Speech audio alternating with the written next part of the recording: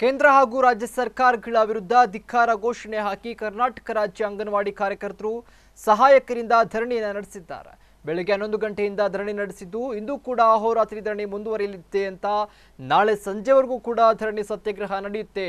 ವಿವಿಧ ಬೇಡಿಕೆಗಳಾದಂತ ರಾಜ್ಯದಲ್ಲಿ 65,911 ಕೇಂದ್ರಗಳು, 3,331 ಮಿನಿ ಅಂಗನವಾಡಿ ಕೇಂದ್ರಗಳನ್ನು ಕಿಂಡನ್ ಗಾರ್ಡನ್ಗಳನ್ನಾಗಿ ಮಾರ್ಪಡಿಸಿ ಇಂಗ್ಲಿಷ್ ಕಾನ್ವೆಂಟ್ ನರ್ಸರಿ ಸ್ಕೂಲ್ಗಳಾಗಿ ಪರಿವರ್ತಿಸಿ 2 ವರ್ಷ 6 ತಿಂಗಳ ಮಕ್ಕಳನ್ನು ಅಂಗನವಾಡಿ ಸರ್ಕಾರಿ ಸ್ಕೂಲ್ಗೆ ಸೇರಿಸಿಕೊಳ್ಳಲು ಸರ್ಕಾರ ಆದೇಶ ಹೊರಡಿಸಬೇಕು.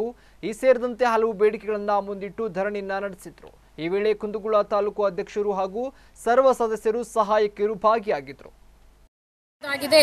ಇದರ ಬಗ್ಗೆ ಕರ್ನಾಟಕ ಸರ್ಕಾರ ಗಮನ ಹರಿಸಬೇಕೆಂದು ಎಐಟಿಯುಸಿ ಫೆಡರೇಷನ್ ಕೋರುತ್ತದೆ. ರಾಜ್ಯದಲ್ಲಿ ಅಂಗನವಾಡಿ ಕಾರ್ಯಕರ್ತರು ಮತ್ತು ಸಹಾಯಕಿಯರು ನಿವೃತ್ತಿಯಾಗುತ್ತಿದ್ದು ಇವರಿಗೆ ಕೊಡಬೇಕಾದ ಇಡಿಗಂಟಿನ ಹಣ 50,000 ಮತ್ತು 30,000 ರೂಪಾಯಿಗಳನ್ನು ಹಾಗೂ NPS ಕಾರ್ಡ್ ಹಣವನ್ನು ಸಾವಿರಾರು ಜನರಿಗೆ ಕೊಟ್ಟಿರುವುದಿಲ್ಲ. ಸರ್ಕಾರ ಕೂಡಲೇ ಕ್ರಮ ವಹಿಸಬೇಕು. ಕರ್ನಾಟಕ ಸರ್ಕಾರ ಅಂಗನವಾಡಿ ಕಾರ್ಯಕರ್ತರು ಮತ್ತು ಸಹಾಯಕಿಯರು ಗೋವಾ ಸರ್ಕಾರ ಕೊಡುತ್ತಿರುವ ಸರ್ವಿಸ್ ಸೇವಾ ಅವಧಿಯ ಆಧಾರದ ಮೇಲೆ ಗೌರವಧನ ಸಂಬಳವನ್ನು ಕೊಡುವಂತೆ ಜಾರಿಗೆ ತರಬೇಕು.